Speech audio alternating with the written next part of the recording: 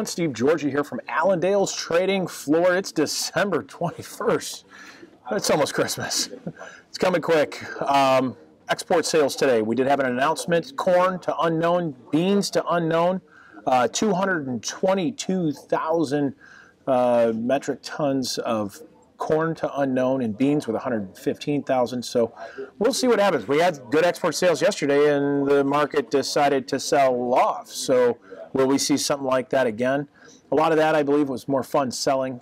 At least for corn, you had funds getting out of some of these positions, rebalancing as you're hearing, and that had the market with a different tone yesterday. So can we gain some of that back here today?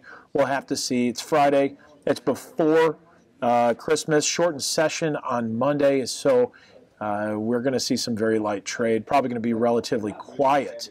Some of these other markets, stock market right now, relatively quiet as well. Crude oil, though, trying to push new lows, and that's continuing to find pressure at this point as well, and that's got this negative feel toward it too. The dollar recovering quite a bit here today, so decent rally for the dollar, but can it hold? That'll be the question. But if the dollar continues to strengthen, that may be more negative for commodities typically, but when it becomes light trade, a lot of those relationships change, and a lot of those relationships don't count as much either. So we'll see where things go, but give us a call if you have questions. We're always here to help you out. You can reach us at 800-262-7538 or on the web at allendale-inc.com. You guys have a great day. Have a great weekend, and we'll chat again with you on Monday. Take care.